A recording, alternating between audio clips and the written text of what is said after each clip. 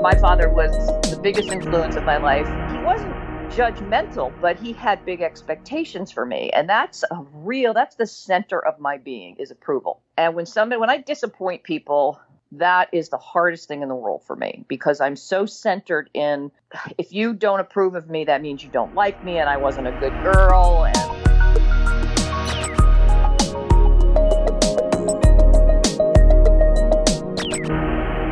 Hey everybody, Jordan Murphy here again with another episode of Breakthroughs with Jordan Murphy, conversations about the defining moments that shape our lives.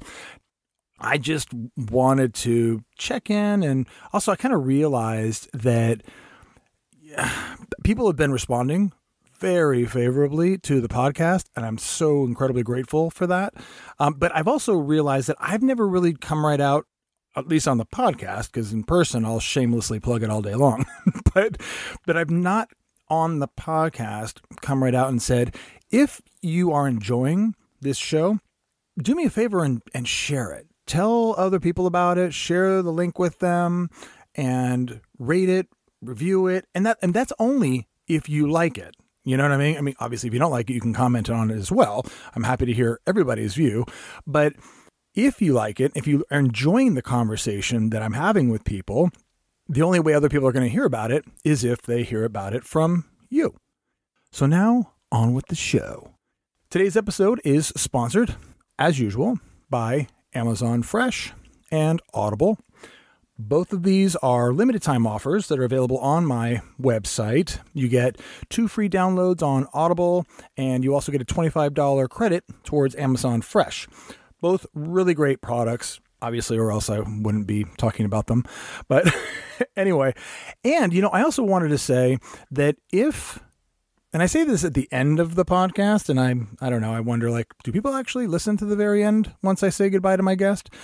Maybe not. So I thought I would put it up front also. And that is, if you have a story, which I'm sure many of the people or everybody who's listening to this podcast does, if you have a really great story, a really great breakthrough experience that you'd like to share, do me a favor and go to the website, breakthroughswithjordanmurphy.com, and shoot me an email. And just give me an abbreviated version of the story, and then I'm going to go through the ones that I get, and maybe I'll email you back and say, hey, I'd like to interview you. So why not, right? Let's make this thing kind of interesting and fun. Today, I have a really great guest. Now, I always say that. I always have great guests, but this one's unique, okay?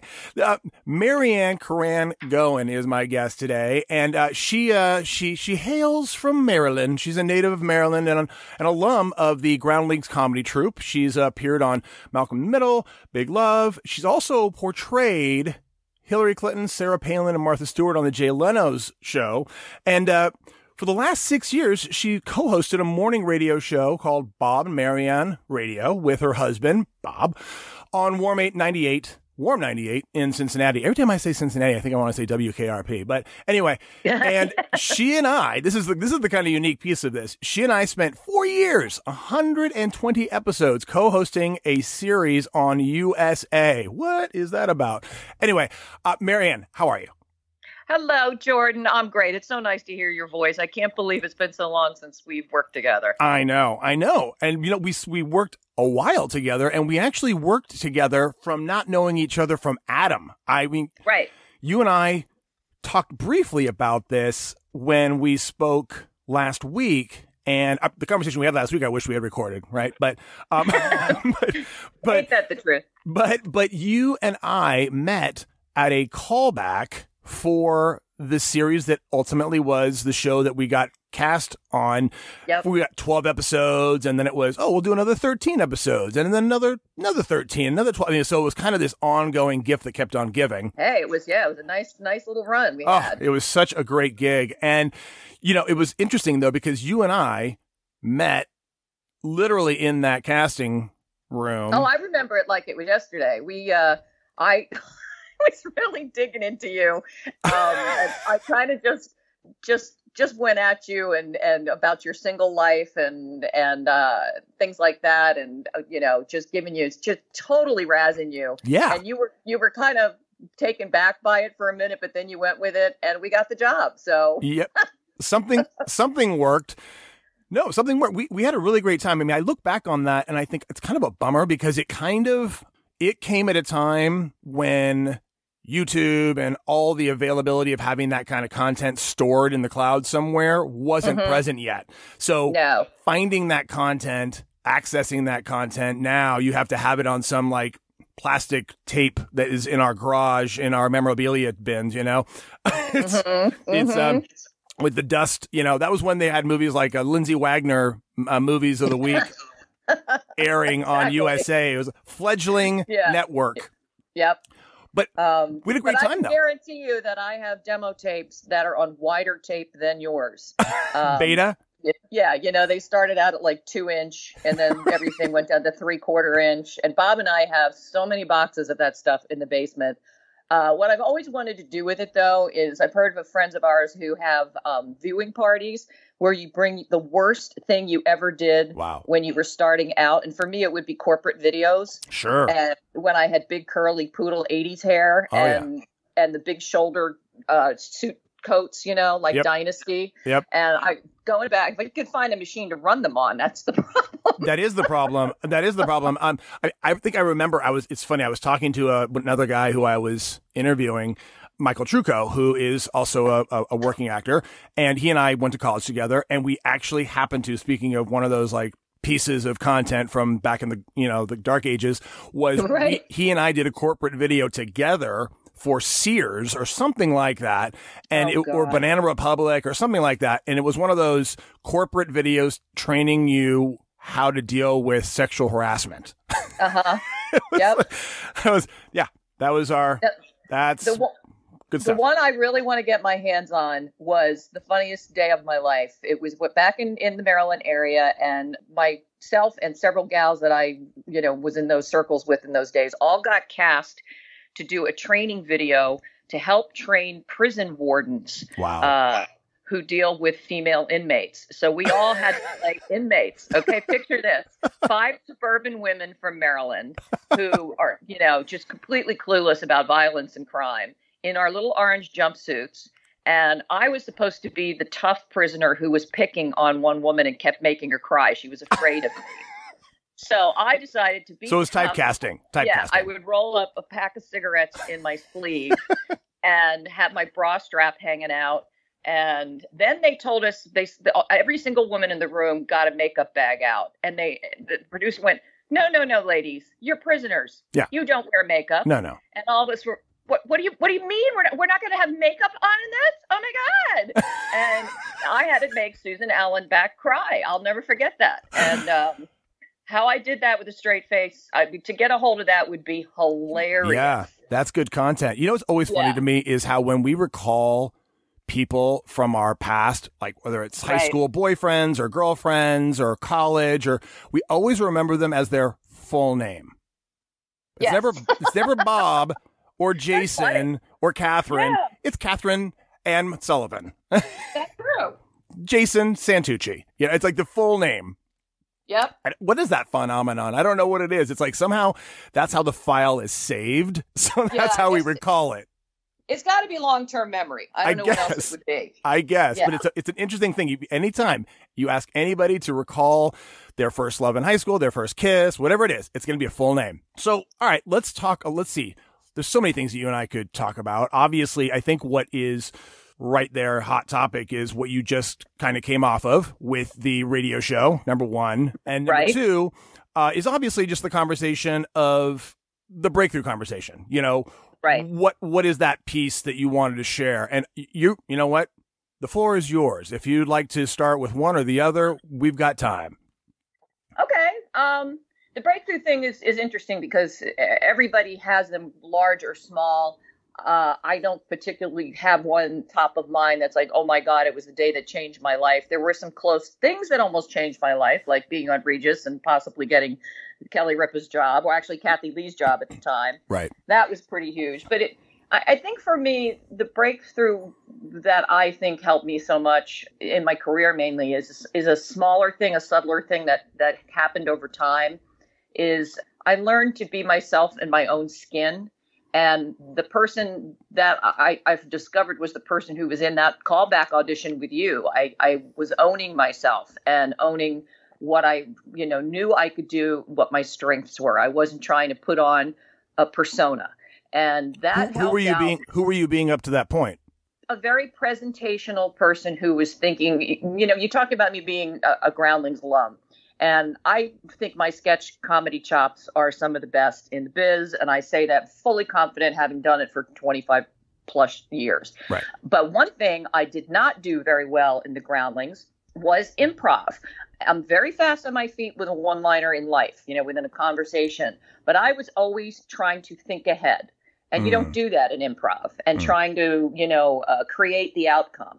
And I always had a hard time setting up improvs when I was doing sketch early on, because I was out in the audience playing a host instead of just being Marianne, and not trusting that Marianne is a funny, witty person who doesn't need to be on. I don't need to be in control of it. I'm much better and much funnier and much better at what I do if I stop thinking about it so much and just let my instincts go. Well, it's just being present and having the courage to be present. And it's scary. It's not what we're trained. It's not what we're trained, conditioned to do. We're always trying to protect ourselves from looking bad.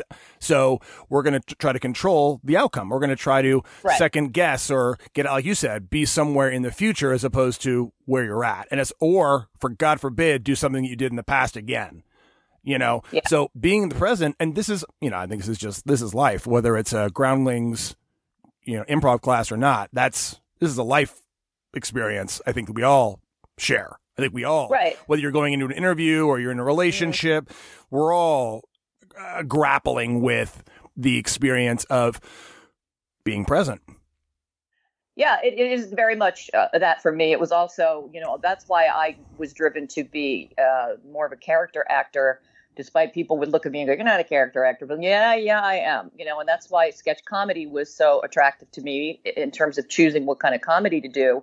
Because I could hide behind wigs and costumes and voices and good writing, hopefully, and, make people laugh. And some of the biggest compliments I got when we were doing a comedy tour in Washington called Scandal Tours.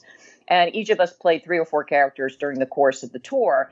And I would have, I would be out of costume and out of character, greeting the people coming off the bus and thanking them for being there. And every now and then they would go, "Well, who are you?" And I'd say, "Well, I was, that was you?" I'm like, "Yeah, that was me." That was such a feather in my cap. But that was a way of hiding me. And I still love to do that stuff. But learning to be okay with me and trusting my instincts helped me do well in talk shows and on the Game Show Network and ultimately on the radio jobs. And, I am not putting on a persona, and it has really helped me in life and in my career. So that, it was a subtle, gradual learning curve. And being in the present is a great way to emotionally define it.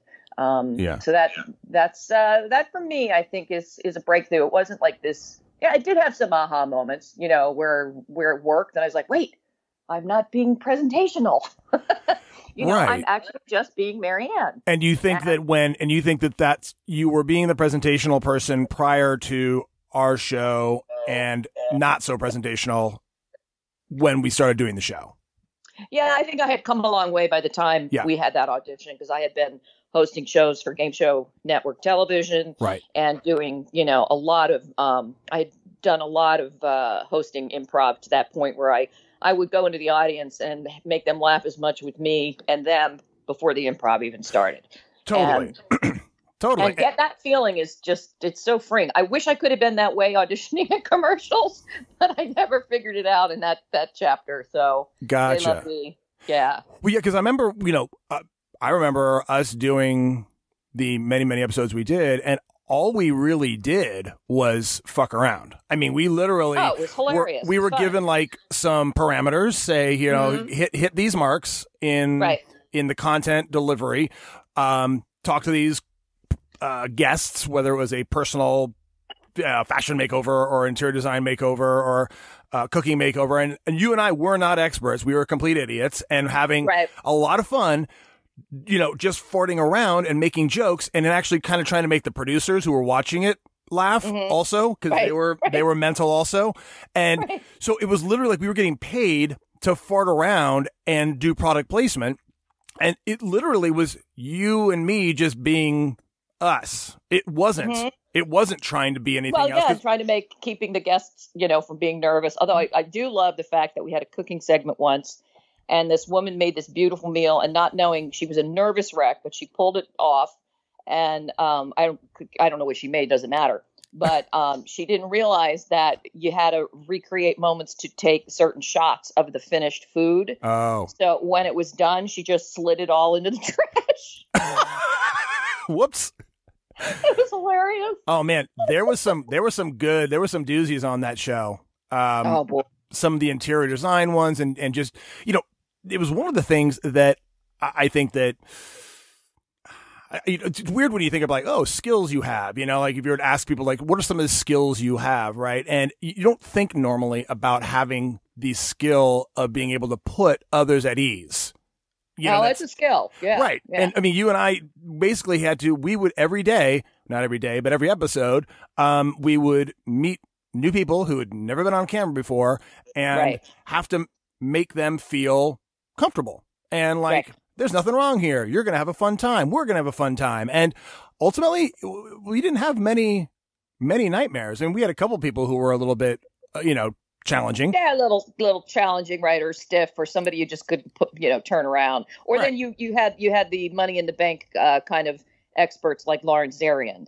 Yeah, well, no kidding. Yeah. Fashion guy. And I don't know how we got through a day getting anything done, because he and I just made each other wet our pants like the whole time. I'm actually wanting to have him as a guest. I've not reached out to him yet, but he's always been great whenever I ask him to participate in something. Love that guy. He is mental also. I mean, that was the thing. I know, he's a riot. We were all just idiots, and it was a lot of fun. I'm also bummed that it just also wasn't one.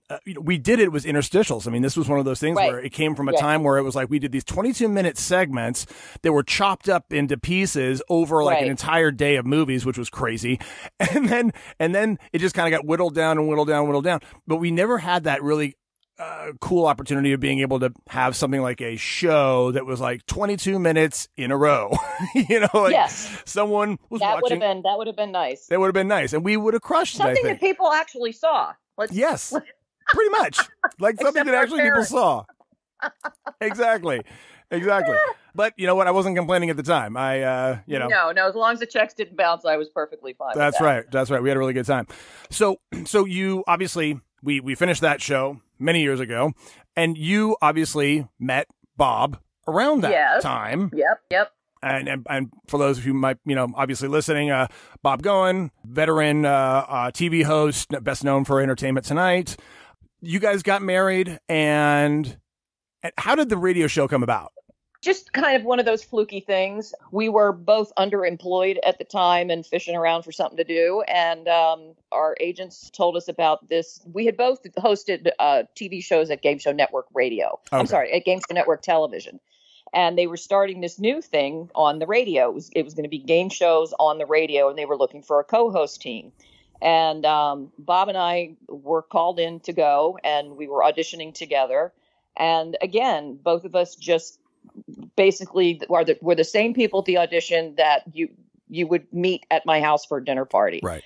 And we just went with it. And I got to tell you, it was a hilarious audition. We had the whole room just cracking up. And you'll know this as someone who's auditioned forever, something you never get used to. But we didn't have an outcome designed for ourselves on this. It was like, what is this project? Mm-hmm. Radio on Game Show Network? What are they doing? So, let's just go do it. So we didn't have an end game in mind. It was not something we expected to get. It's not something we were sure we even wanted to do, but we decided, let's do the audition. Mm-hmm. And lo and behold, we got the gig. And it was a lot of fun, actually. I got to tell you, it was a lot of fun. And then from there were two producers helping out to get the show launched, et cetera, two really veteran radio producers from LA. And they would pop into the studio every now and then and say, you know what, you guys really need a radio show, meaning a regular on the, they call it terrestrial versus satellite, This was an online thing for Game Show Network people. So anyway, we put a tape together and Cumulus called and we moved to Cincinnati. Right? And could you, how could you have ever predicted Cincinnati? Never. I've never even been here before. Yeah. And so it kind of happened slowly and then all at once, can you start tomorrow? That kind of a thing. Wow. And we decided, you know what? LA is not presenting enough opportunities for us. Let's jump off the cliff. And 6 years later, here we are. So, yeah. And I mean, that's a great run. It is. For radio, it's actually pretty good. They say, you really aren't in radio until you've been fired at least twice. So one down. One down. Check that box. Oh, okay. That's funny. So, okay. So speaking of checking that box and boxes, I read your blog, your latest blog entry, which was classic Marianne Curan, and you can find it at mariannecuran.blogspot.com, and That's it's me. the "Are You Gonna Need a Box" blog post, and it's funny because I was reading it and I was like, where is she going with this? And then of course I was like, oh duh, right. It's every time or anytime someone's in a office situation, you get called into HR and they say, well, we're going in a different direction and you're fired. Are you gonna need a box? Are you to take your shit out? Right. And it dawned on me, we were literally in the car on the way home from that meeting, and we just went into this whole series of gallows humor commentary. Right. And we were just, making each other crack up because it was so surreal. You were working that morning and then you're not that afternoon, which is how they do it in radio. Right. And I was in this interview with HR and the boss, and behind HR, there were two empty cardboard boxes. And I almost did one of those in the middle of the meeting, as unpleasant as the whole thing was. Right. Like, I almost wanted to elbow Bob, but we were in this look at the tiny boxes. Office. Someone's getting fired. Elbow to elbow. And sure enough, once the meeting was over and we gathered our, exit paperwork, yes, she asked us, "Are you going to need a box?" So we talked about it in the car on the way home. I said, "Oh my God, that's my new blog." Yeah. And and sure enough, the big guy says, "Well, we just decided we're going in a different direction." But everybody says that. Yeah. So can I go in that direction too? I mean, I wasn't actually asked if I could go in the direction you're going in. Yeah. Did you make me an offer I couldn't refuse? Yeah. No. I can adjust. Nope. So, just going at your own. Okay. But that's what it dawned on me.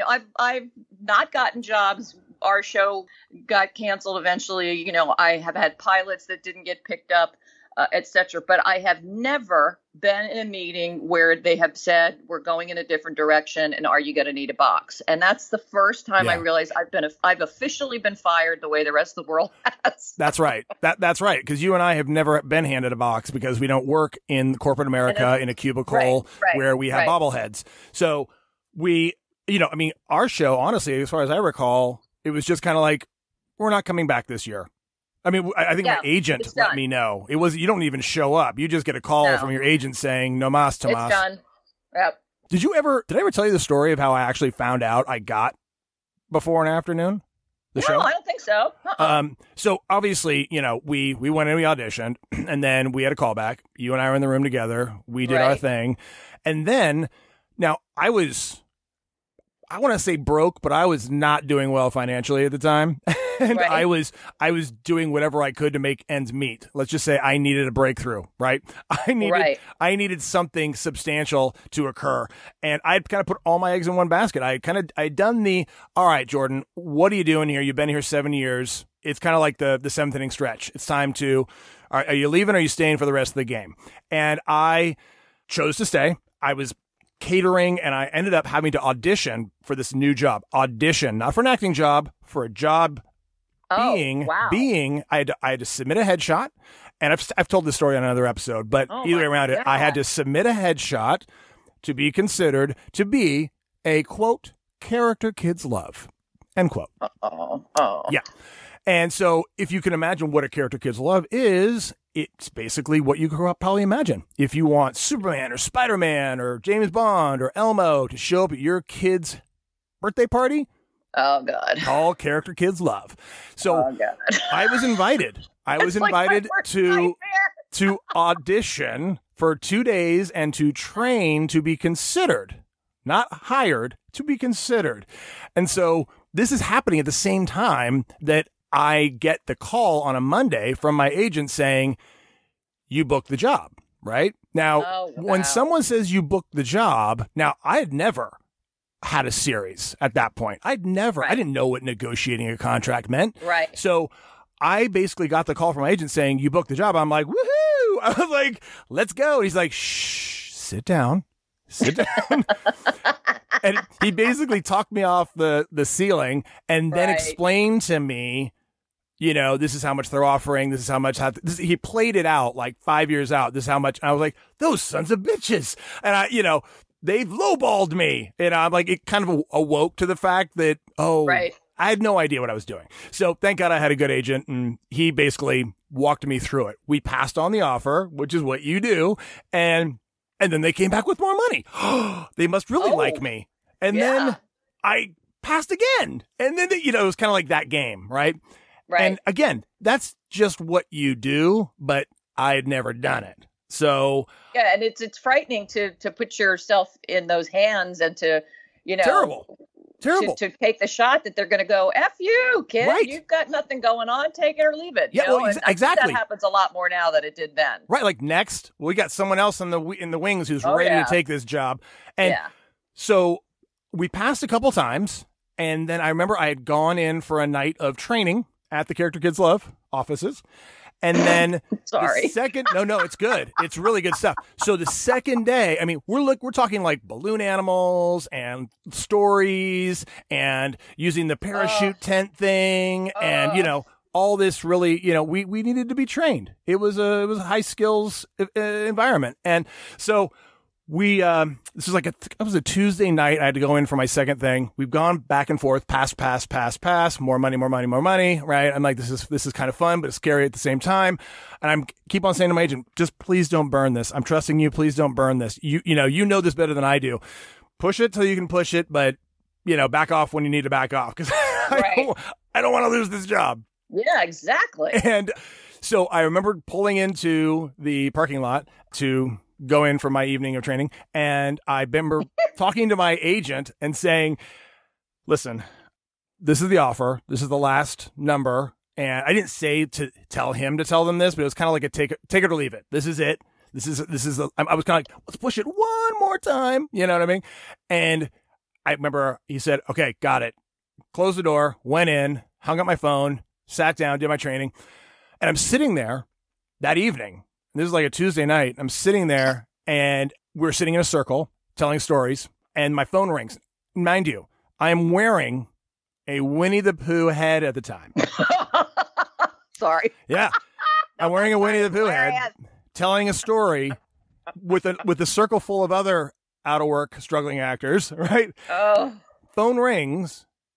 I stand up, remove the Winnie the Pooh head and kindly and politely excuse myself from the circle, pass the Winnie the Pooh head on, and I made my way out the door just to, get away from the, where they were meeting and not to be distracting. So I step outside and it's my agent and manager. Now, I don't know if you've had an agent manager at the same time, but when they're both on the phone, it's usually a good thing. Mm-hmm. And all I remember them saying was they took the deal. And it took everything in me not to whistle zippity-doo-dah and skip up and jump in the air and make a complete ass of myself through the window. You know what I mean? Oh, yeah. And I had to calm myself, collect myself. They basically, they picked us up for 12 episodes. It was a really nice chunk of change for the amount of work we were going to do. I was like, this is amazing. And I went back in calmly, sat back down in the circle and completed the training. And then what a good man. And then left. And they literally were on the way, George, would you mind? Are you available this weekend by any chance? And I was like, God, I don't want to be a dick, but kind of just booked a job. They're like, oh my God, that's amazing. They were really awesome. I was like, I don't want to burn my bridges. You know what I mean? It's anybody who does that for a living has to know right. that they're going to lose actors on a regular basis. Yeah. So yeah. either way around it, it was an extraordinary experience and one of those moments, of like, oh my God, thank God it went my way. Thank God it went my way. Yeah, so we all have those stories. I think when one of my phases of unemployment, and I do impersonations, and Martha Stewart was my big kahuna, and I went to some talent thing where they were hiring impersonators, and I was sitting in this room with people, and this is not to be stuck up about it, but this was before the Tonight Show. Right. I really do a good Martha Stewart, and I'm a trained comedian and impressionist, and I am in a room with lookalikes. There's a big difference between people who are impressionists and somebody who puts on an Elvis costume and goes hubba hubba, So I was surrounded by people who are Looked not like professional. They are, and they're barely lookalikes. And I filled out all the paperwork, and I was signed up for the next phase. And I went up to the woman who was running it, and she was not happy, but I was like, I'm sorry, this is not for me. And I left. There was no way, I was like, I'm not even going to go through the motions on this. Yeah. But the Winnie the Pooh head's pretty good. How long did you do Hillary?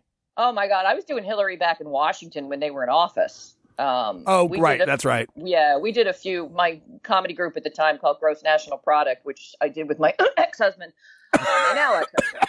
A little choking on that one. Sorry. We were doing a show called Clintoons, and it was making fun of the Clinton administration. Before that, it was George Bush and administration on thin ice. No, it was called Bushcapades. An administration on thin ice. We had all these funny shit. So it was in Washington, so we did a lot of topical political stuff. Right. And I played Hillary, and we even did some PBS specials back in those days. And so I started impersonating her when they ended up in Washington, and then through the years, and then when she started running for office, I really, perfected it. And I was working with a guy. I don't know if you remember. A guy playing W, basically, on The Tonight Show. Oh, right. And he was really good. He was phenomenal. Yeah, I remember him. I used to run into him at The Tonight Show because he'd be on there playing Bush and I'd be on there playing Martha. And I got to befriend his manager, and they were like a team. And when Hillary was putting her hat in the ring, I called up this guy, Randy, and I said, Randy, you know me as Martha on The Tonight Show, but I've been impersonating Hillary forever. Do you want to talk about doing, a Hillary thing since she's running? So I met with him. We put it together. It was Steve Bridges is the actor. He passed away very tragically, very young.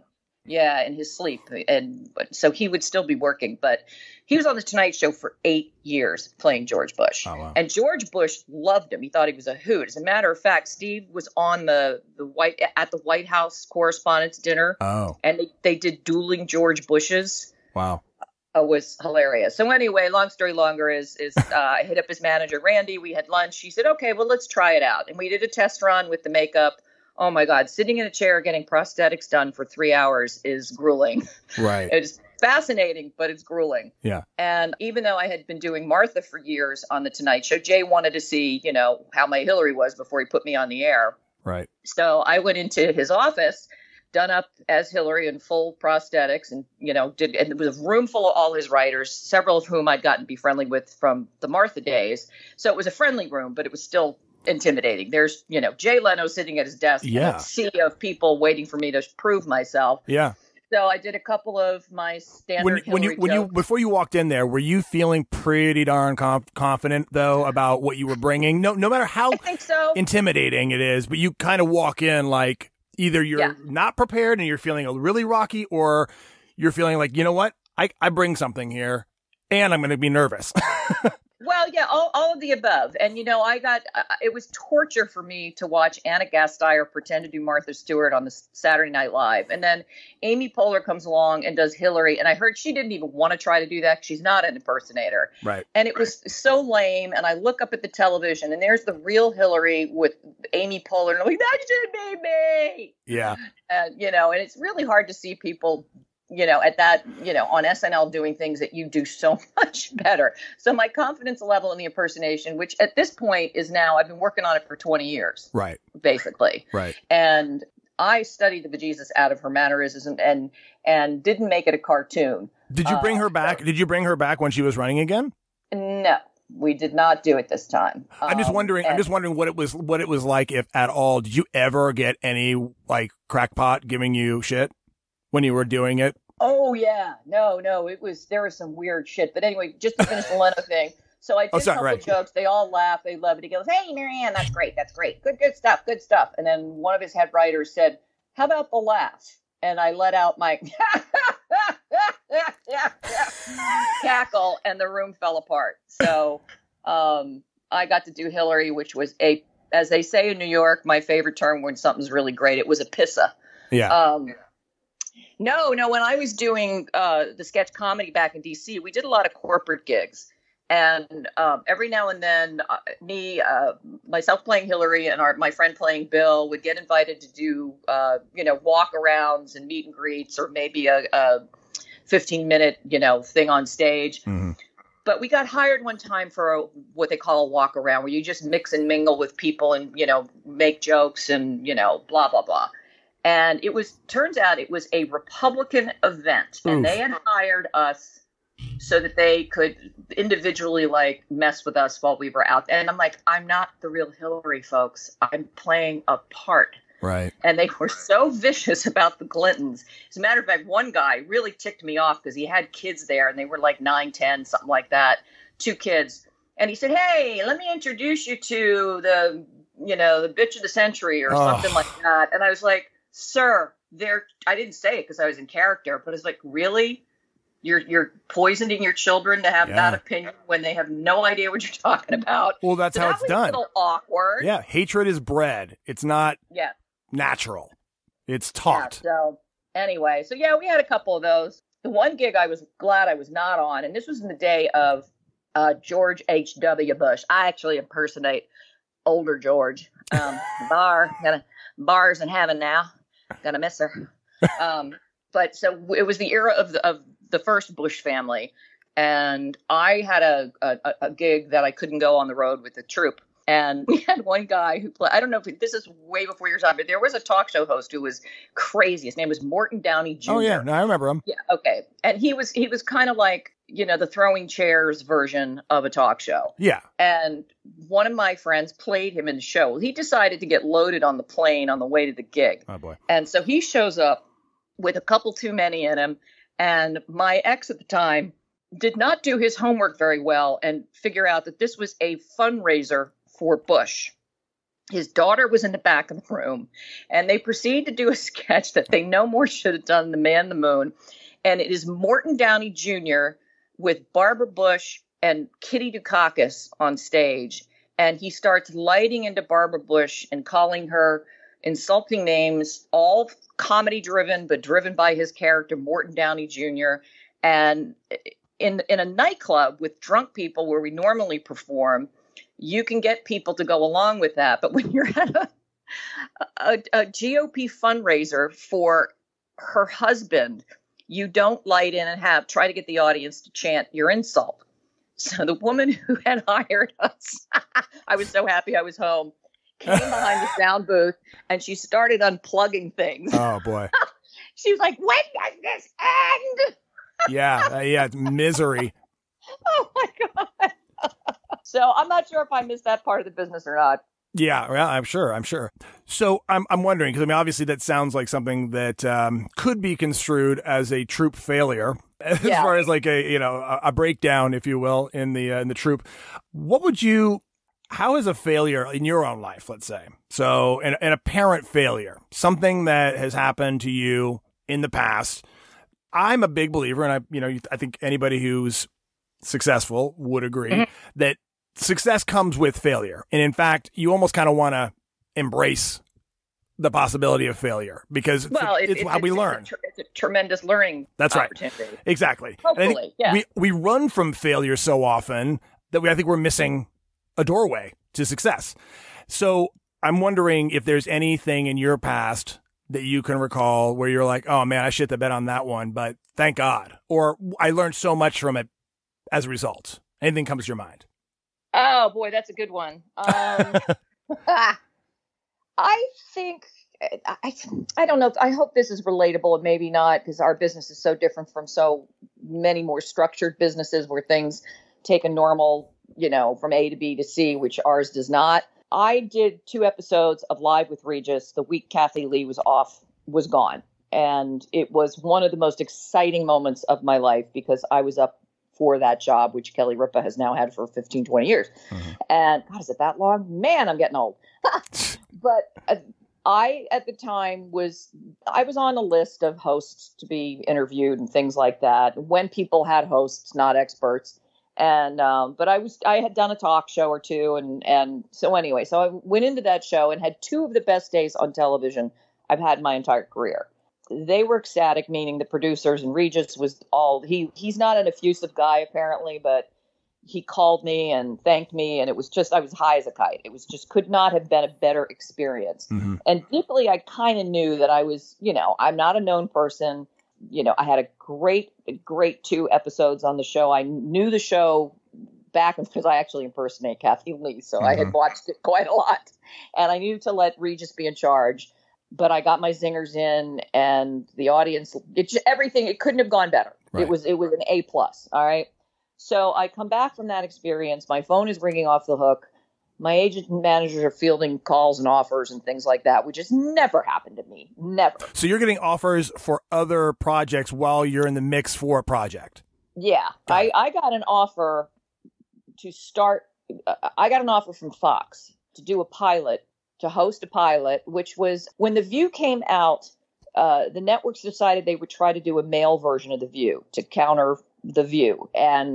But they knew that the daytime audiences really were primarily female. Mm-hmm. So I was hired to be the central host with 4 guys on a talk show. That was basically The View with guys and me leading the female energy of it. Right. And we shot this. Actually, so I got offered this pilot. I didn't want to take it. I've never been offered a pilot.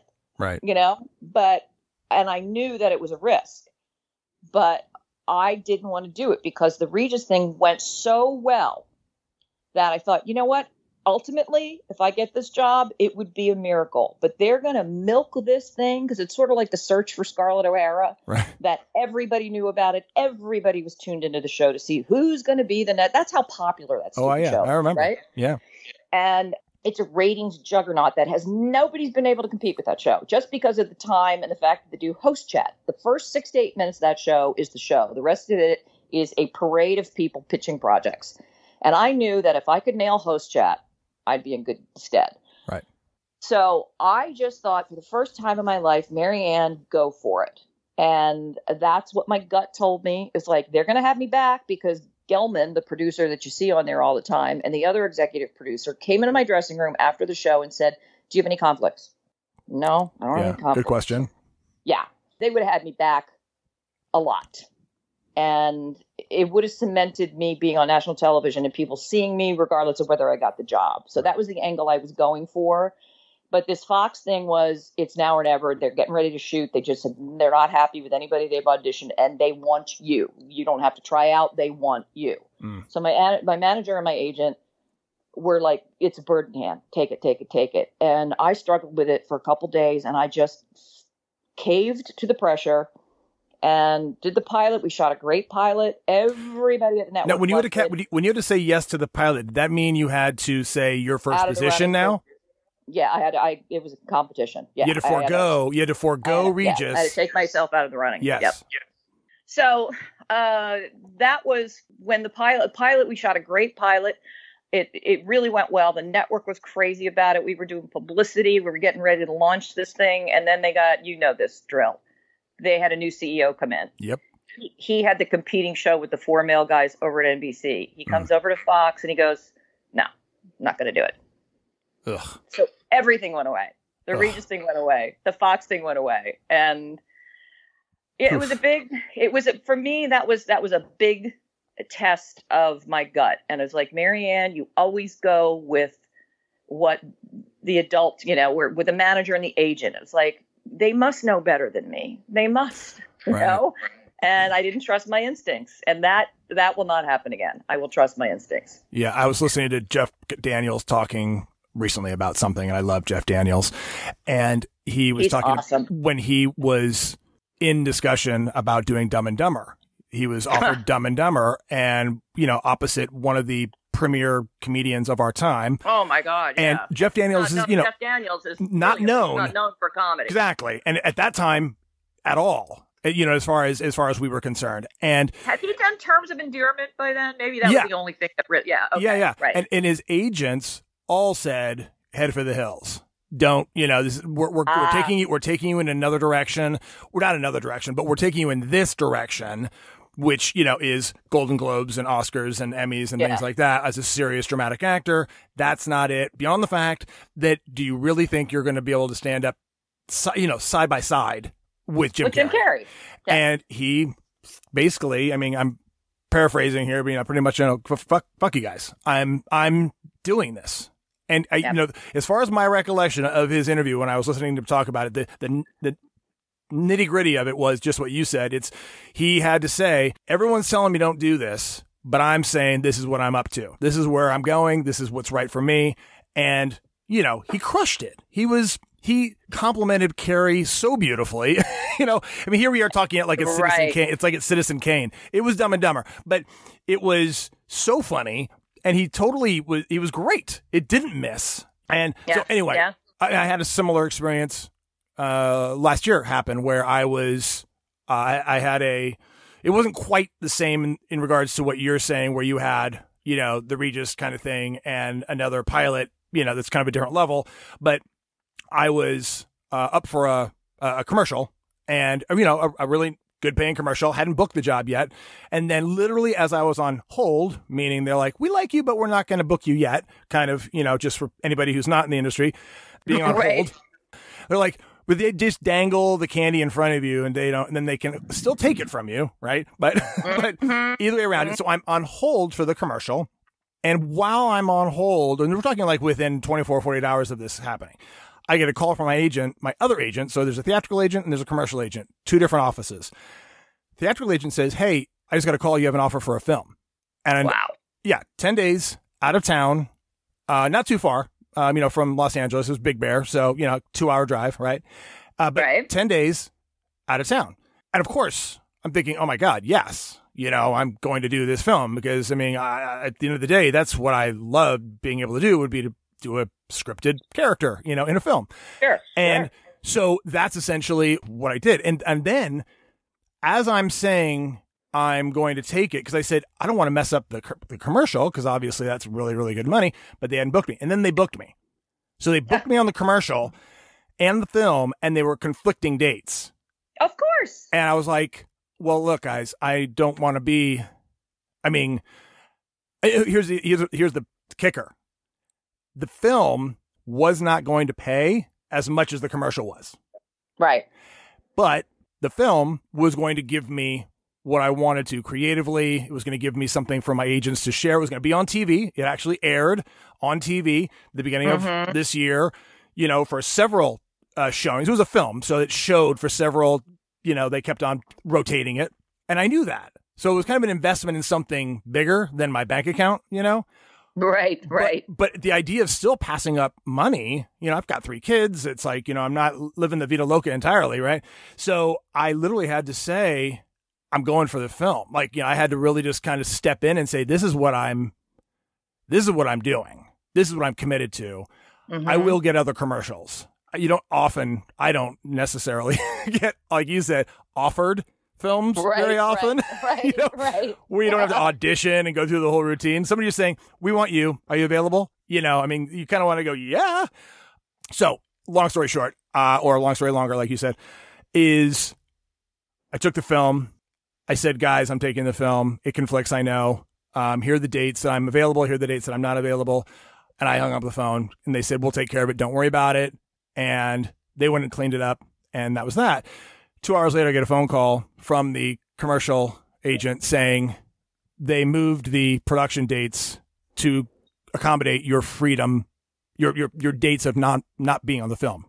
That's incredible. Yeah. So I was literally shooting the 15th to the 25th or something like that. And I was off on the 20th and the 21st. And they said, we'll move it from the 16th to the 20th and the 21st so that you can shoot the commercial too.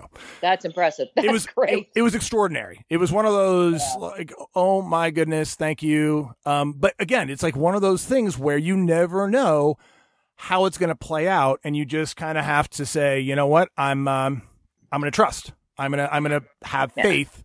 And well, it's hard. It's so hard to do that in a business where, you know, you are so easily replaced. And if you are struggling at all financially, and you're not somebody who can pick or choose your work. I have never been able to choose. I have had well, here's the opportunity, I'm taking it.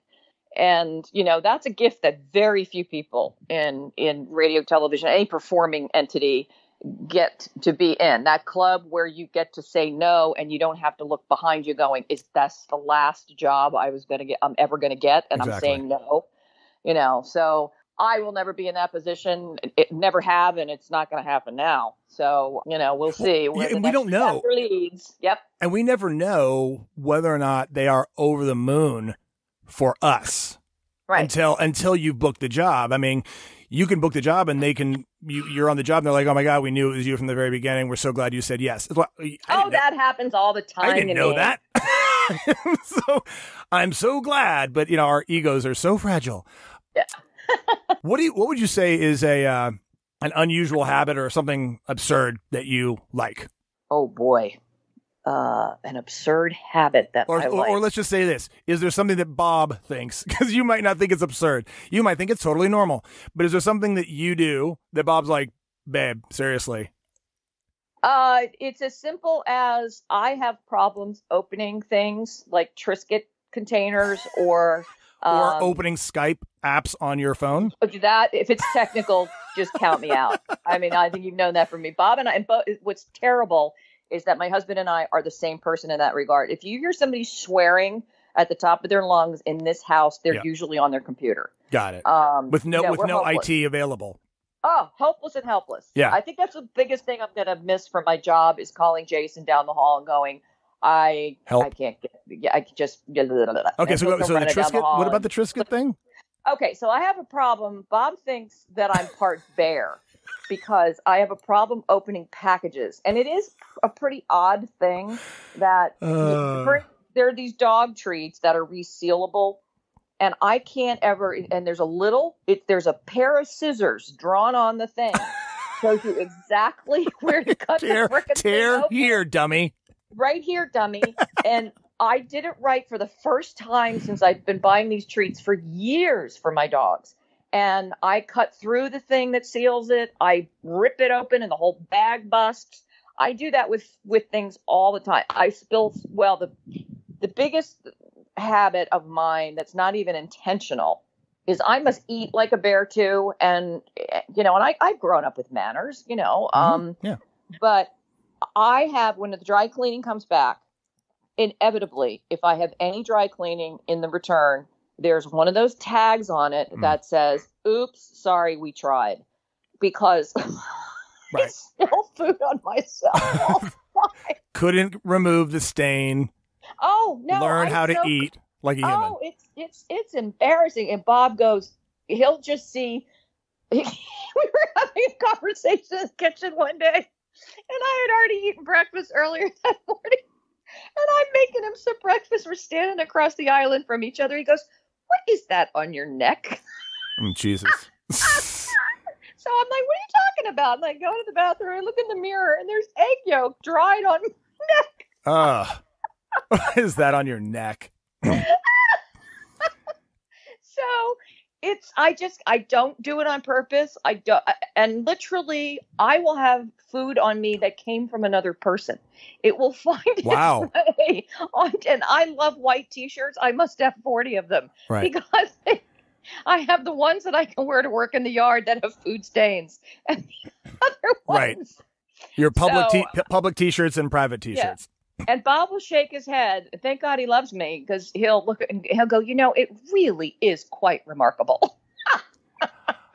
Yeah. It's, you know, it's weird because it's so great. It's one of those things though that I'm sure that is such an area of affection for him. Also, I got to believe he thinks it's hilarious. He thinks and that like only probably makes him love you more. And Yeah. it's those little idiosyncrasies that make you. And Right. that's what he fell in love with is. And I am so proud of the fact that spilling food on myself. Yes. Well, I mean, thank God someone loves it, right? My wife, who you know, so Yes. we have like 3 pillows each, right, in bed. Yes. Okay. Yes. And there's like 2 really long ones and then a shorter one. Okay. And we each have 3. Okay. Now I tend to bogart the pillows. And I'll sometimes steal hers or whatever. And so we're watching TV or whatever. It's time to go to bed. And she will inevitably say, whose pillow is that? The one that I'm laying on. Now, that's if I just actually have only 3 of them. I haven't stolen an extra one. It's just the 3. But for some reason, this small pillow that we have and that she has, they look identical. Right. They're identical looking. Right? Of course. So I grab them, and I'm a little bit more rough with my pillows. You know, I kind of bunch them up, fold them up. You know, I don't really care. Right. She doesn't like that. That makes her upset. I still do it. Either way around it, she will literally pretty much every night have to inspect the pillow that I have as being hers or not hers. And I suggest monogram pillowcases. No, seriously, I'm literally like, honey, I'm gonna literally put an indelible marker. I'm just gonna put a line down your pillow, and it's the pillow itself though. And she will literally pick it up and squeeze it and see. Oh, is this? Oh, the firmness, the squishy. Yeah. No, and then the other one showed same thing. I'm like, you're mental, and it is a routine that she goes through. No, it's and she knows that she's crazy, and I just kind of lay there and enjoy it. Bob is so normal. Bob he's one of the funniest human beings I know. He's sharp as a tack with his wit, but he's a very straight-laced, kind of boxed-in guy. Yeah. So I am completely the opposite. I don't have a rational bone in my body. Considering that I was he's astounded by the fact that I was a straight A student in school. He's like, but nothing you do makes sense. Like I'm like Captain Obvious, you know, like, right. Wow. You know, you would think that I was like a dumb blonde. Well, I'm not really a blonde, so maybe that's why. But, but it is. I astound myself. I'm like, I'm a generally bright person. But some of the shit that comes out of my mouth, and on the radio show, it happened all the time. Right. And Bob and our producer, they would just like stop with their jaw open, like, did you just say that? Yep. And it was gold for radio, but. But yeah, I astound myself sometimes at how idiotic I sound. Anyway. Well, no, see, this is really great, though. I mean, it's like that kind of quality in a person could be construed as like weak or like I'm ashamed of that quality in me. Oh no, I own it. Yes, I own it. Totally. And we can, you know what I mean? We can actually say, sure. Yeah, you know what?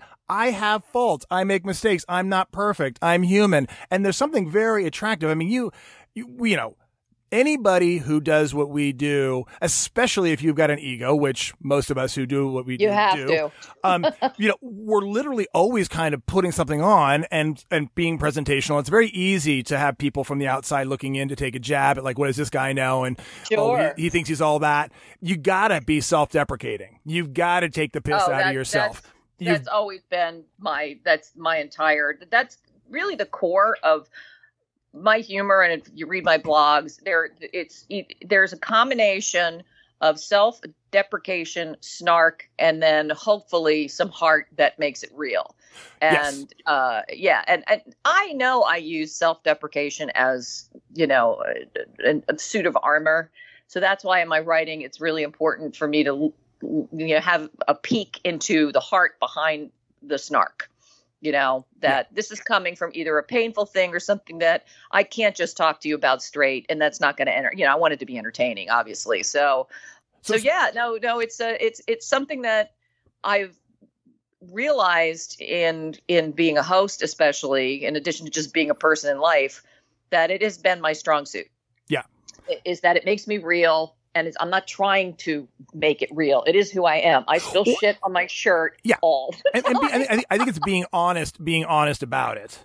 And I think that, I mean, for example, I was going to, just ask you as far as fears that you have. I mean, we all, obviously, at the core of everything we do or don't do are driven by fear. Oftentimes, it's either pain or pleasure. You know, something we're deeply afraid of, or something we're consistently confronted by that we're afraid of. What would you say is one of your doozies? For me, it's always been approval. You know, I'm a daddy's girl, and I was the straight A student who had all the makings of huge success in whatever she chose to do, and I was encouraged to do whatever I wanted to do. Nobody was, you know.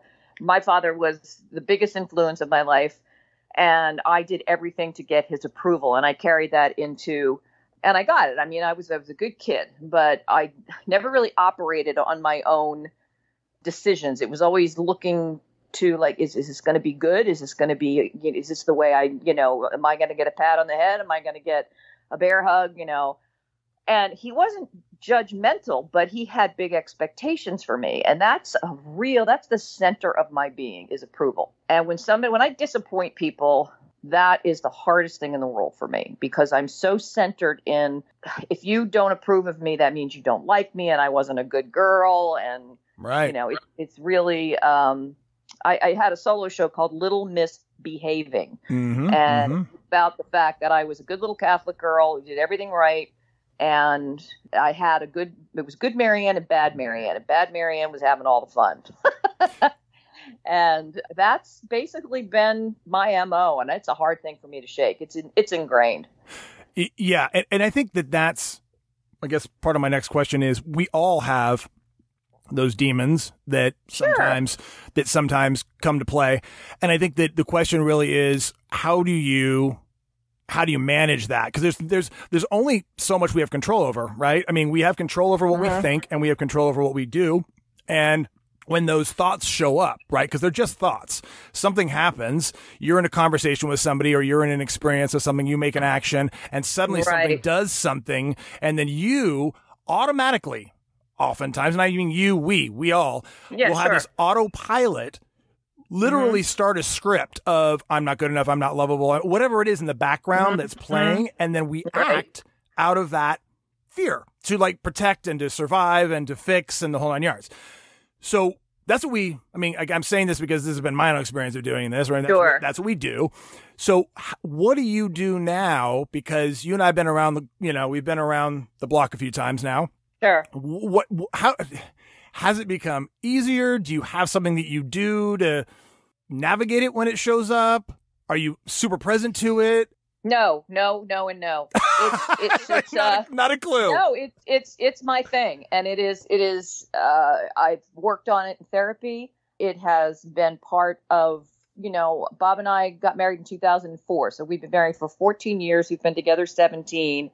And we're not fighters, but we've had some run-ins. When we really have issues, we go to couples therapy, and I recommend that to anyone. Yeah. I think it's we did therapy before we even got married, just to make sure we were okay. But if I do something that he has a problem with, I become a 14-year-old girl, and he's my father. It's just I can't not go there. I go silent when I am worried that I've disappointed somebody. I go inward. I don't talk. It's terrible. It's the hardest thing to manage in my life. I will go days with just tiptoeing around the issue and bury it deeply within. And no, I'm in my 50s. I'm an old lady, and I should, we get through it, but it tears me apart. It tears me apart. I had a very difficult issue. My siblings and my brothers and I get along great. My sister and I, not so much. But it was very odd. My brother Michael's the oldest. And ever since my dad died in 2004, he's sort of, become the patriarch of the family. And I adore him. I adore both my brothers. And there was an issue that doesn't matter what it is, but Michael was blaming me for some riff with a sister-in-law. And he was under a lot of pressure from a lot of different reasons, but he is my big brother, and he represents, that authoritarian voice. I've never felt that way about a relationship, but this conversation led to that feeling. And he, for the first time since I've known him, he went at me, like screaming at me. And I only bring this up is that I was a wreck for weeks over that, a wreck.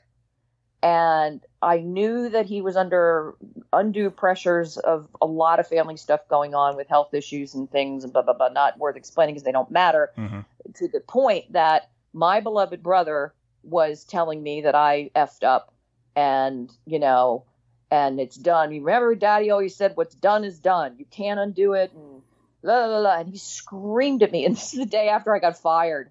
Oh, man. So you were uber vulnerable. Yeah. But that shit, I'm a wallower, it goes deep. And I've never learned how to shake it off, It's just my thing. Yeah. And I hate it. I hate it. Well, so how long does it, so, okay, let me ask you this then. All right. So you parents were together, married till Forever. They passed? Okay, great. Yeah, they're both 2004 and 5. I lost them. Yeah. Gotcha. And then you have four siblings, you and three siblings. 2 brothers. Yeah. Right. When this trigger occurs, are you aware of it? Completely. So you're aware that you're literally drowning and you visceral. can't not drown. It's visceral. Yeah, it's visceral. I've done it since, I remember just going into my, Pepto-Bismol pink bedroom in Bowie, Maryland, as a kid. And just, it consumed me. If anybody felt that I had done something that was wrong or wasn't a good girl choice, and I was a good kid. It wasn't like I was some racy, crazy kid. You had a good relationship. You had a great relationship with your dad. Oh, he was my guy. Right. Yeah. Right. Yeah. So, I mean, I'm kind of wondering, because most of these things, I mean, it's funny because I'm actually kind of identifying something that happened, with my relationship with my mom and obviously with my wife, because they all play out, right? So whatever you're playing out now, you've been playing it out for a long time. And so it's one of those questions of saying, okay, what was it in your past that happened that had you say what you're saying that's taking you apart, that's breaking you down, that's saying you're not good enough, you're not lovable, or whatever that disempowering conversation is that you're entertaining, but you're actually believing, right? Right. Because it's not true. I mean, are you aware of the fact that when you're in that dark space, that what you're doing to yourself is really coming from a place of self-destructive? like there's no actual truth in what you're wallowing over? Well, there's always a kernel of truth to it, because it's something that either I made a bad choice that wasn't meant to be a bad choice. Okay, it wasn't meant to be hurtful. Yes. But it results in somebody being disappointed. That's the key word, is that there was an incident in my life that I'm not going to divulge to you, but it was a pivotal point in my life where something happened and I made a bad choice. Got it. And my father simply said to me, I thought you were smarter than that. Got it. Boom. And I can relive that moment. I'll be 100 and I will be in that space with my father and hear those words. And that's all he said. And that cut to the core. That's visceral for me, because I was the smart kid. I was the good kid. My sister chased boys. I didn't. I was, a devoted student. I was ambitious. I was independent, and I decided I was going to do something. I did it, and I did it well. And, right. Because you were going to be the good girl come hell or high water.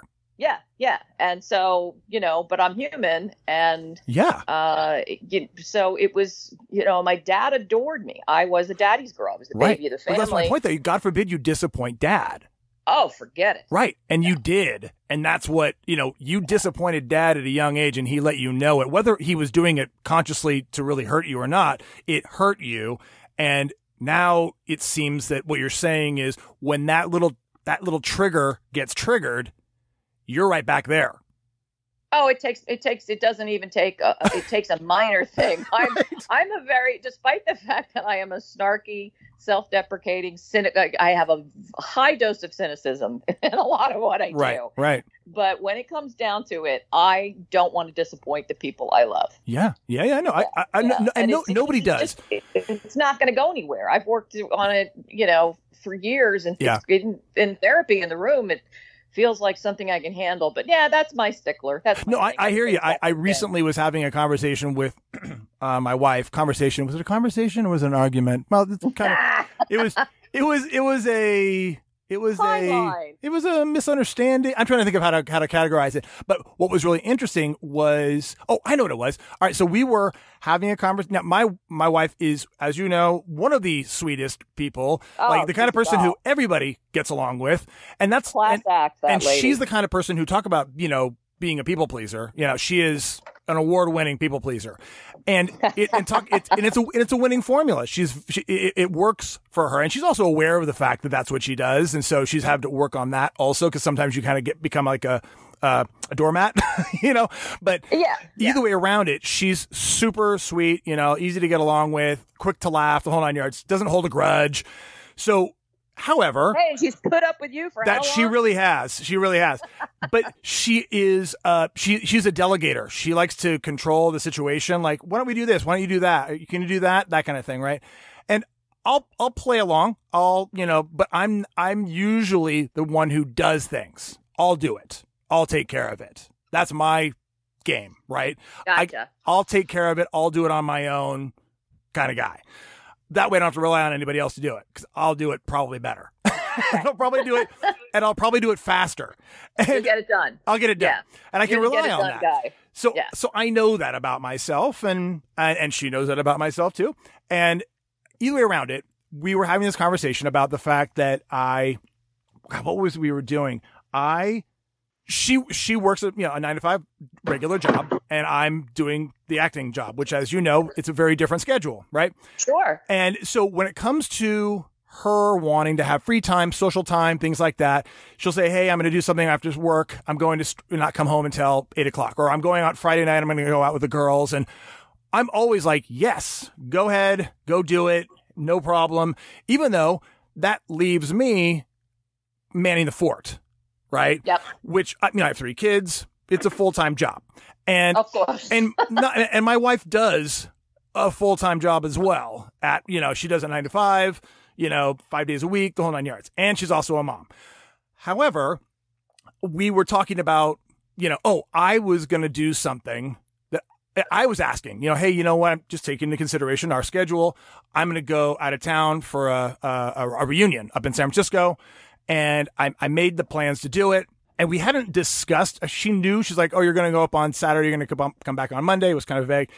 Long story short, again, is basically what irked me was when she asked me, had I taken her into consideration in my plans to go out of town.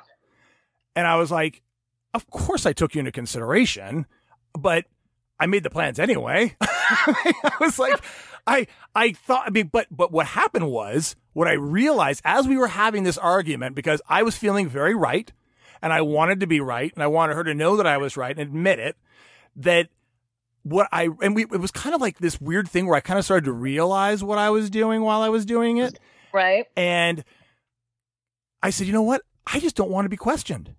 I don't want to have to answer for when I'm going to be back, But you want that slice of your old life back. That's right. But you know what? Yeah. But that's what we do in relationships. It's a partnership. And so either way around it, what I realized, though, what was really trippy, kind of getting back to the maternal paternal game that we all have in our lives, is that my mom was a very, I want to say domineering, but she was a very strong personality. She ran the ship. She was home. She was delegating. She said, you do this, you do that. She had high standards, that kind of thing. So I think whenever my wife seems to even whiff that personality, whiff that kind of action, I go into fuck you. Pretty much, I'm like, what? It's subconscious. And I realize, the crux of so many dual working couples, 3 kids at those ages, my God, and you got twins. Craziness. It's crazy. And you're bound to have those moments more than you ever with you. Somebody said, oh, you're going to be married, you have 3 kids, and blah blah blah. Oh man, you would go, oh, we'll work it out. No. We'll I would love days where it's a little difficult, but no, that's tough shit. I would love to, and I've never done it, but I think it would be fun to write down like a document of all of the things that one does as a parent. Oh, to be a parent. And then when I have friends who are about to get married or have kids, first of all, I do this sometimes anyway. I'll invite friends who are single over, who are dating somebody, and I invite them over to like hang out, and then they get to be with my kids for like a weekend or so. This is birth control. That's what I call it's birth control. Totally. It's like, do you really want to do this? And if I handed somebody a document that illustrated in black and white what the responsibilities are, known, unknown, expected, unexpected, of a parent on all levels, sign right here. Sign right here. How old are they now? The girls are 10.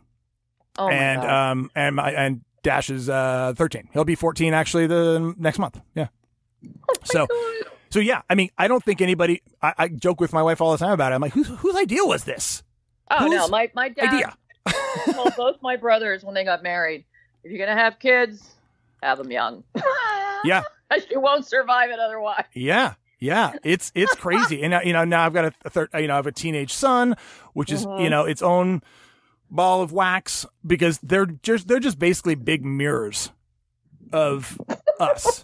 They're just mirrors of us. And it's like what I love about me and what I am annoyed by about me.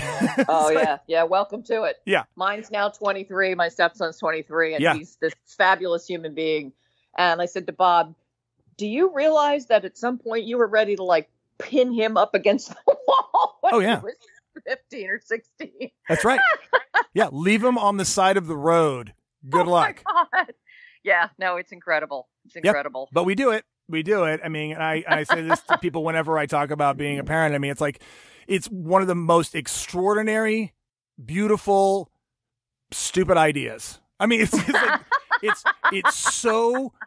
like takes your breath away, and yet it's so psychotic at times because it doesn't seem to make rational sense. I highly recommend, your girls are 10. I highly recommend you go see the movie 8th Grade. Have you heard about this movie? You know what? Yeah, my Dylan actually saw it, and I have not seen it yet. But yes, she said it was great. It's fantastic. And Bob and I just busted a gut because there's so many things that are relatable, whether you have a girl or a boy. And the guy who did this film, I read about it, he had a specific reason why he chose to profile an eighth grade girl. And, she's awkward and she's chubby, and she doesn't look like the other girls that were perfect, but she's trying to fit in. And then she has these outbursts against her father, who he's innocent. He's done nothing to invite the dad. Would you stop looking at me like that? I'm not looking at you. I'm not, like, what did I do? Like, just baffling, deeply emotional shit they're going through. And how they come up with this stuff where you're the enemy and you've done nothing. That's right. And girls are high drama, as I think with two of them you've figured out. It'll be interesting. In fact, actually, the writer and the director of that is hilarious. I recently watched his Bo Burnham. I recently watched one of his stand-up routines, and we were peeing our pants. He's a very, very intelligent weirdo. I mean, and I mean that with affection. I highly recommend that while they're now in fifth grade? Is that fifth grade? Yeah. That you've got a couple years, but brace yourself. Yeah. And it's the drama mainly. Of course. I mean, their world is so much smaller than you think it is. I remember my brother Bobby's got two girls, and his oldest was a little high maintenance in terms of the emotional craziness. And he said to me one day, "Oh my God, their social life is everything." I said, "Are you saying that seriously? You didn't know that?" Are you kidding me? Yep. Yeah. No, I know. A good job, I think. We're getting a whiff of it. I mean, I'm smitten with all my kids. I mean, the girls. The thing that I think is funny, and I have to actually stop myself or walk out of the room sometimes when there's an emotional breakdown, because I'm going to start laughing. Because it's so dramatic. Like, where's my brush? I can't find my brush. And it's so, and I literally have to like bite my tongue because I'm going to start laughing in front of their face, and that's not very kind and loving. And my wife, both of us have to do it. They'll literally, and I've actually been caught a few times, kind of like catching myself. But the problem is they're a team. And what ends up happening is I'll turn away and like trying to like kind of snicker. And the other one goes, Dad. And she catches me. The twin catches me my God. Snickering at her sister. And I'm like, God damn it. You two spread out. Spread out. Don't stand next to each other all the time. Double teamed. Yeah, Double seriously. team. Seriously. But Oh yeah, my I mean, God. they're pretty amazing. And I mean, my son is pretty much in this kind of like bullshit stage of his life right now where everything's just, Oh my God. Dana Carvey. Oh my God. Is that brilliant? Have you seen him? Oh, that's what I'm saying. It's bullshit. It's bullshit. Yeah, that's exactly bullshit. what it sounded like. That's why it reminded me. Oh my God. I fell out of my chair laughing when I heard him say that. And and I'll do that. I go, because he talks like this. He goes, Dad, I don't sound like that. I'm like, yeah, you do. Yes, you do. You do, dude. I'm sorry. He takes real offense to it, though. And I have to be careful because my personality wants to mess with them, like as a buddy, but Yeah. he's my son. No. He's my son. Yeah. He's 13. I can only be a dick so far, No, you will. Bob bit his tongue for a lot of things, and now they are best friends. Yeah. And they went to the Kevin Hart stand-up show together, yeah. And they talk all the time. And he lived with us since he was 9. Yeah. And it's just remarkable how he's now a grown up, and I can curse in front of him, and we all love Bill Burr, and it's just it's this wonderful thing. But while you're going through it, you're literally walking to a room and either biting your tongue, like you say, or knocking your head into the wall. I mean, there's no in between. Yeah, it's brutal to deal with the dumb factor. There's literally like physiological occurrences happening in their brain right now that have literally dumbed him down. And I don't mean that like he's a dumb person, but I think that there is physiological, biological, chemical reactions happening that evidently are factual, that they literally are a little dumb right now as far as like choices and actions and reflexes and how they do things, when they do things. I mean, it's just, that's what's going on. And well, it is actually physiological. And I'll tell you how I know this, because as a stepmother, my hands were tied a lot in terms of what was going on in my own house. And I dealt with this with a therapist who told me, and it was sort of good news in that it put it in perspective, but bad news in that I couldn't do anything about it. That's right. She said there's a part of their frontal lobe in their brain that their ability to reason and be rational is not going to completely formulate until they're at least 21. And this is like, he's at 15 or 16. So I'm like, you're telling me I've got 5 or 6 more years? So you're telling me? You're kidding me? And he's got an excuse? Oh, yes. He's got an excuse. That's it. I know. It's very, very challenging. And I didn't even really think about it until, before I had kids, when somebody would say, oh, if his head wasn't attached, he'd lose it. You know what I mean? They say like, he'd lose his head if it weren't attached to his shoulders. Yeah. It's up his butt somewhere. It's absolutely true, at least in the experience with my son, that he would forget his head if it wasn't attached to his body.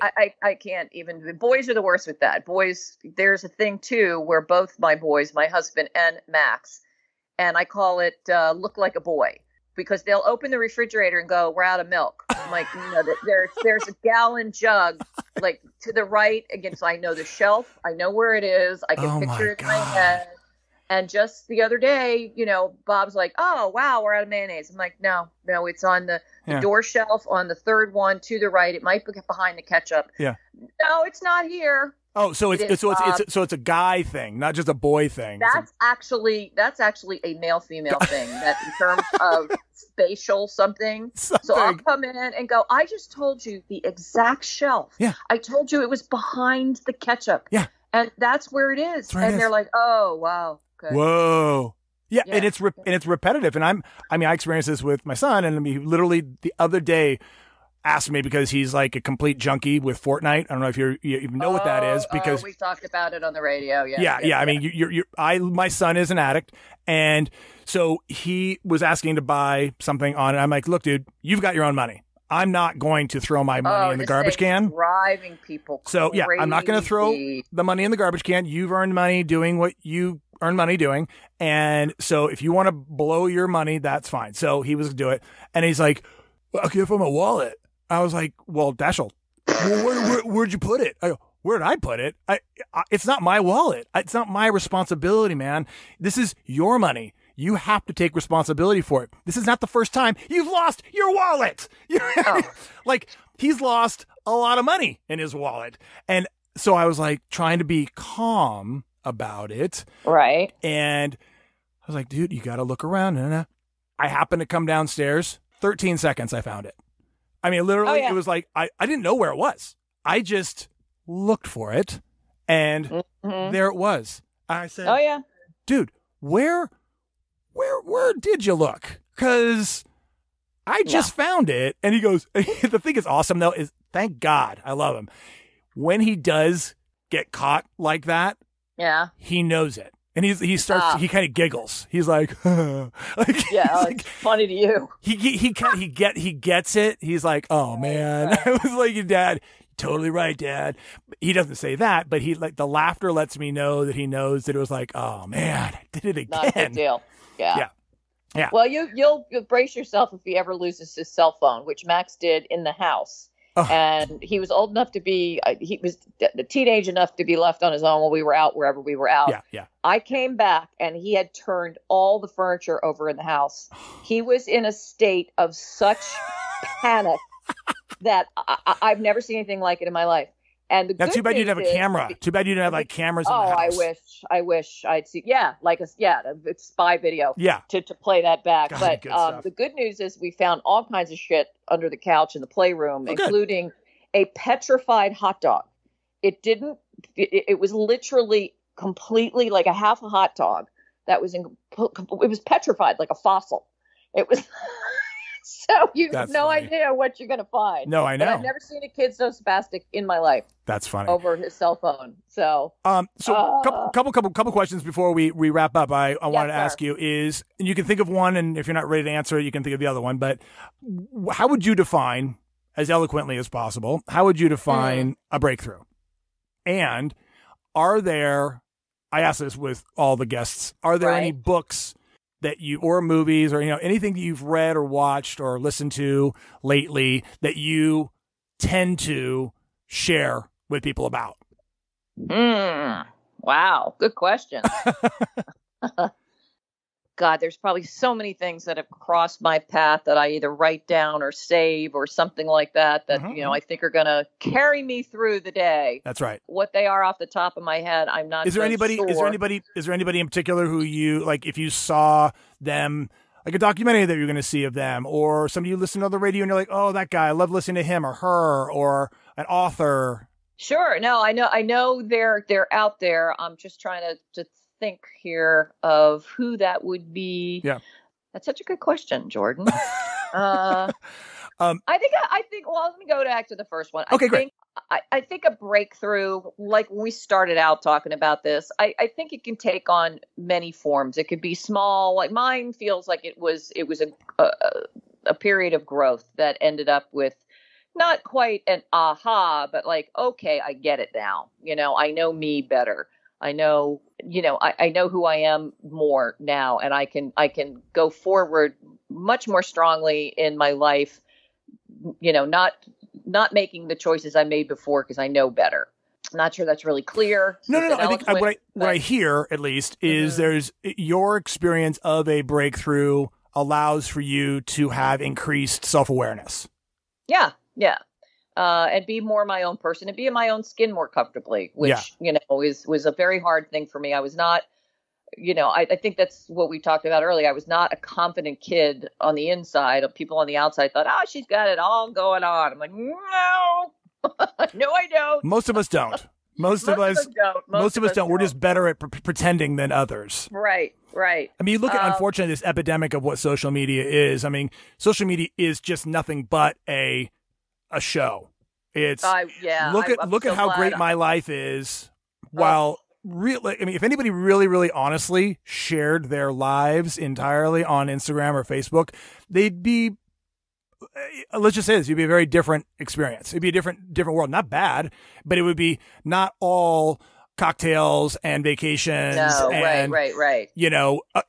Concerts in the park and extraordinary events. I mean, there are people who obviously we know who are uber successful and they're always working on television or films, things like that. And they have this like constant stream of quote unquote success. But everyone has off days, has terrible days, has down days. Of course. You don't see them usually publishing on those days. Ain't that the truth? They don't publish on those days. And occasionally, and the thing is, occasionally you do. And what's so great is when somebody literally just pulls their pants down and shares it. It literally attracts more likes than probably anything they've shared that month. Oh, sure. It's honesty. I think the word for me there is vulnerability. And I think that has been another reason why sketch comedy worked for me better than acting, even though I think I'm a decent actor. But vulnerability is a hard place for me to get to, even though I am that person, as we all are. But being okay with being vulnerable is really hard. It was always, again, that good girl thing of you don't have any soft spots. You got this. No, I don't. Quite frankly, I don't. So, I don't know. I think every now and then I'll read something about, like somebody who's faced a challenge, either physically or life things. And they could be just stories, those feel good stories that you read that kind of keep your life in perspective. Like, oh, at least I don't have that going on. Right. Right. I really wish I had something off the top of my head. No, that's okay. You know what? Here's the thing. It's all good because we can edit this thing. So as far as, you sharing with me something that is a breakthrough, and like the definition of a breakthrough is fantastic.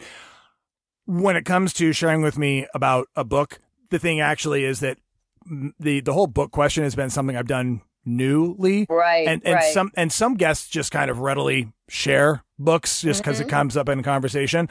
And so I started gathering all the guests' book suggestions.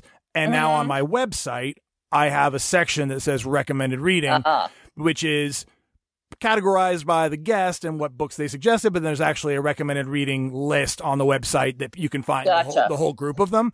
And so it's one of those things where I've actually texted people after the fact who didn't tell me about a book and said, hey, because, sometimes on the spot you're like, oh, sure.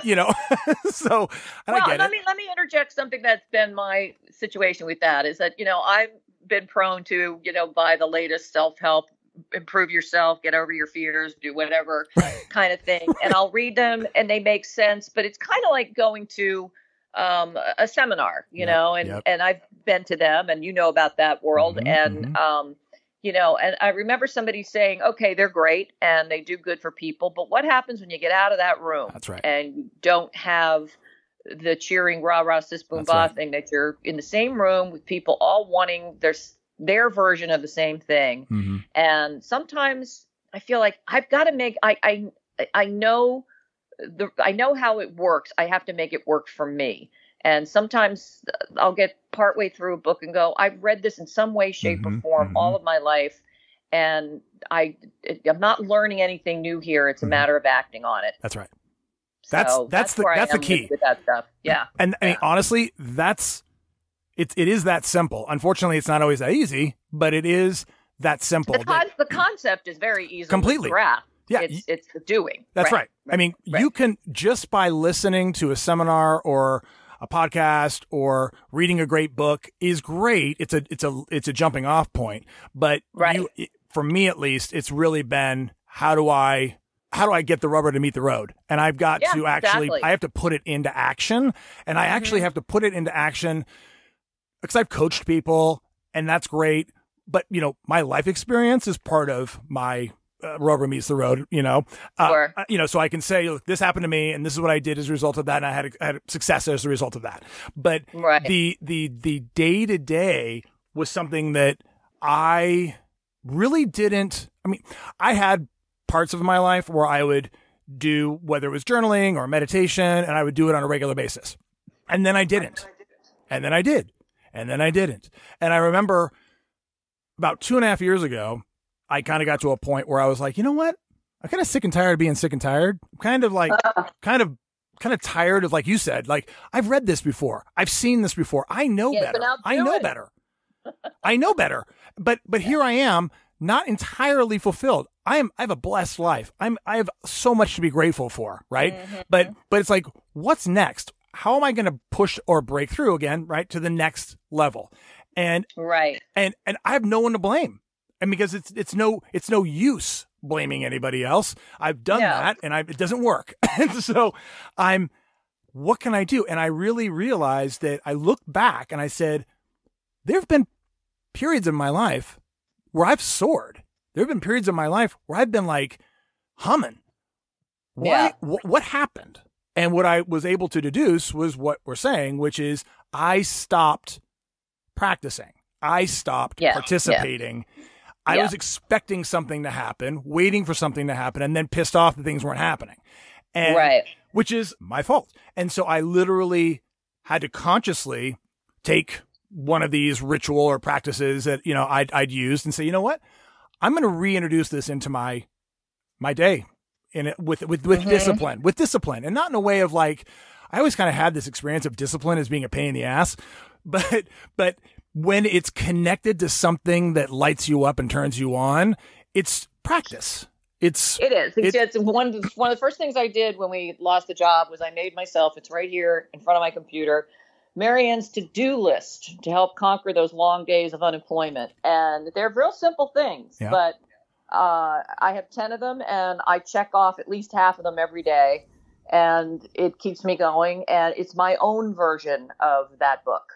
It's right. The real life version. Because you're plucking from the knowledge that's been around for a long time. Anybody that's written books is stealing from other people. It's using them. Yeah. You know, it's like learning things in therapy, and then one day you don't need the therapist anymore. You're like, okay, I got the tools. Now I have to put them to work without spending $200 on you. That's right. So. That's right. Because I'm a big boy.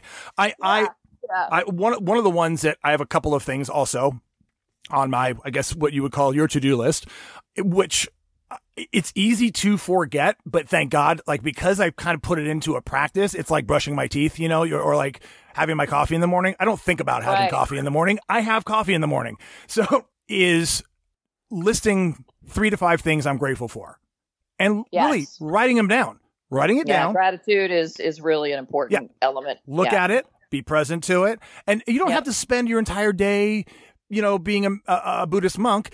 But if you can plug in, like, you know, a couple minutes and just kind of dip into that space. It's, you know, and we all bite off too much of that, expecting big changes quickly. That's right. And it just doesn't work that way. And the frustration factor kicks in pretty quickly. That's right. Yeah. But it is. And it takes something to kind of, you know, manage the ebbs and the flows.